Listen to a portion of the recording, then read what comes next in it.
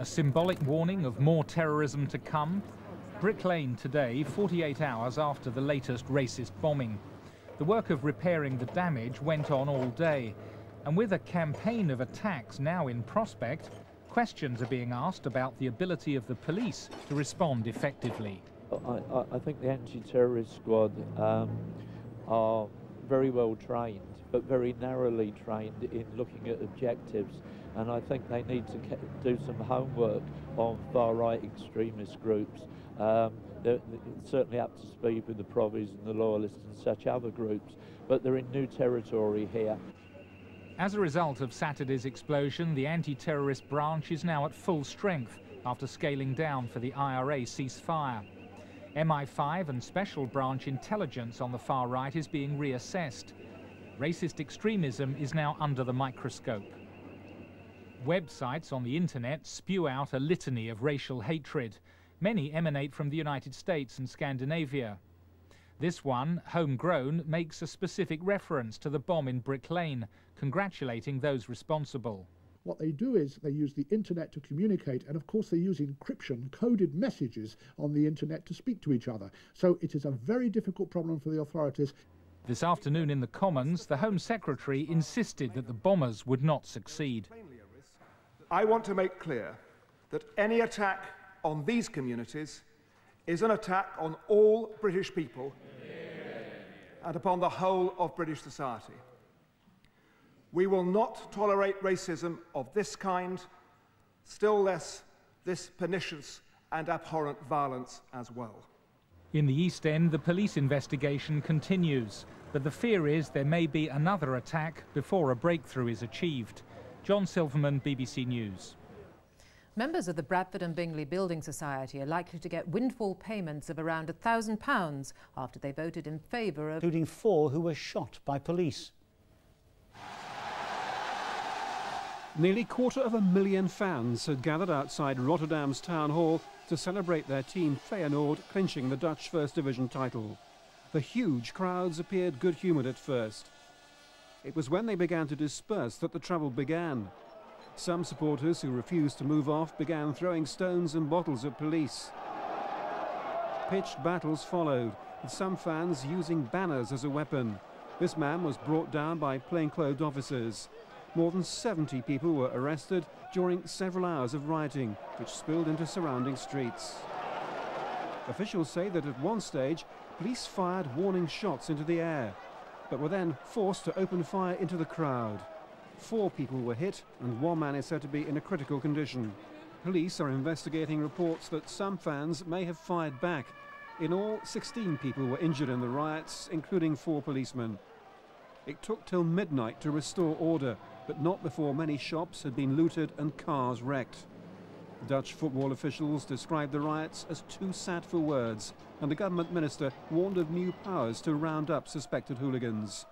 For Rotterdam, it could hardly have been a worse advert, with the city hosting the Euro 2000 final here next year. John Andrew, BBC News. British Airways is blaming a mischievous prank by a passenger for a scare involving almost 400 people on a flight between San Francisco and London.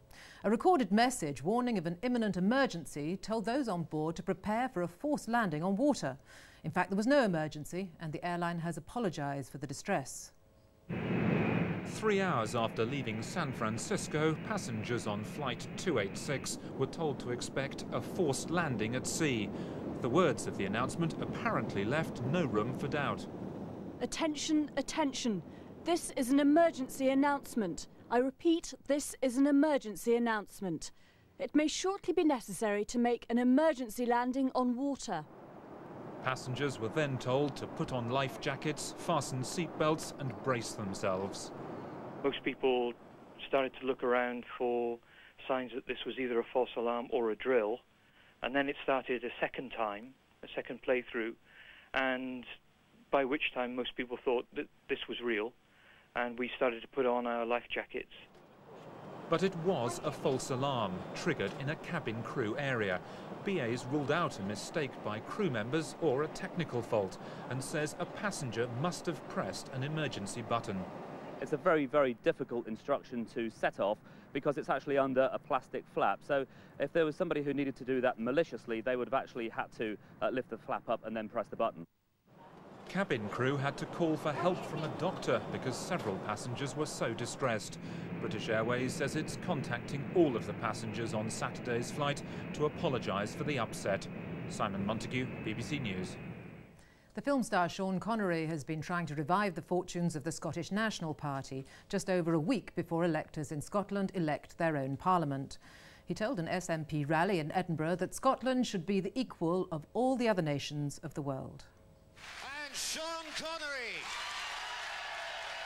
The world's most famous Scotsman said the introduction, and Sean Connery may need to be that and more if this once only appearance is to rally the SNP and help them catch up with Labour and win against the odds.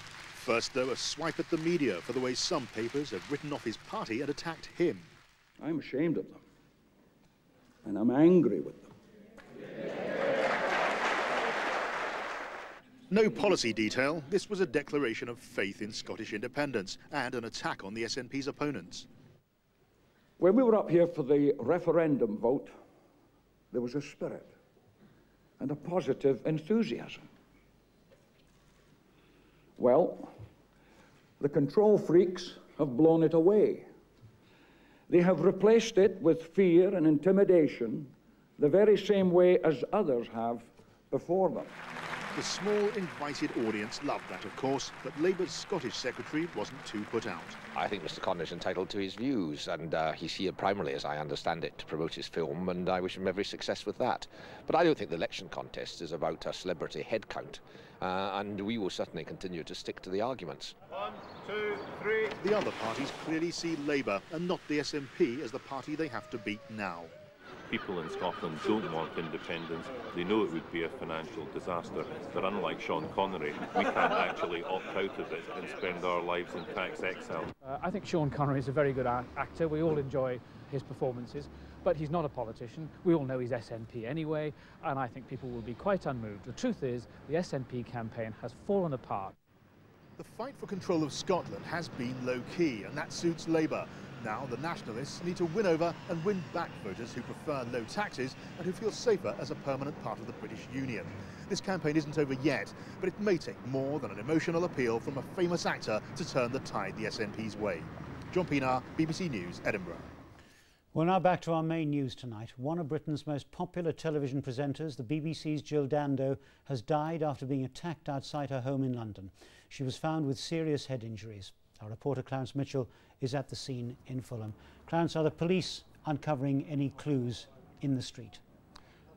The police investigation, Martin, is at full swing now. There are at least 30 detectives involved in this. Behind me, you can see the activity outside Jill's home here in Gowan Avenue in Fulham. That will continue for some time yet. The very detailed forensic examination of the scene, the post-mortem examination of her body is ongoing, not too far from here, and that, we're told, will continue for some hours yet. The principal aim of the police is to establish just who this man was who was seen running off. To that end, they've established an incident room at Kensington Police Station. I'll briefly give you a telephone number, 0181 246 0730. If anybody with any information has anything to say, the police would very much like to hear from them as soon as possible. And very briefly, Clarence, any more details about the search at Putney Bridge? We're told that is continuing. Again, the police are aware of reports that a man was seen acting suspiciously. Some reports suggest he actually jumped into the Thames, others that he was attempting to. The area around the bridge is now sealed off, and police using river boats on the river are searching. Unconfirmed reports suggest they're looking in the Battersea area, perhaps for a body, but none of this is confirmed, and the police are not connecting it directly. Equally, they're not ruling it out as possibly being connected with the awful murder of Jill Dando. Clarence, thank you very much. The murder of our friend and colleague Jill Dando dominates tonight's news. Jill was special, not only to the millions of you who watched, admired and loved her over the years, but to all of us who had the privilege and delight of working with her. The news was best when it was read by Jill. None of us could have believed it would one day be about her. Good night.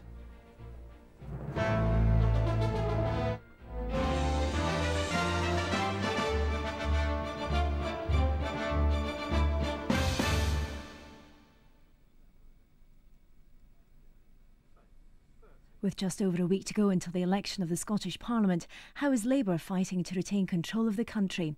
Panorama investigates tonight, 10:05, here on BBC One. Good evening. We've got some quite noisy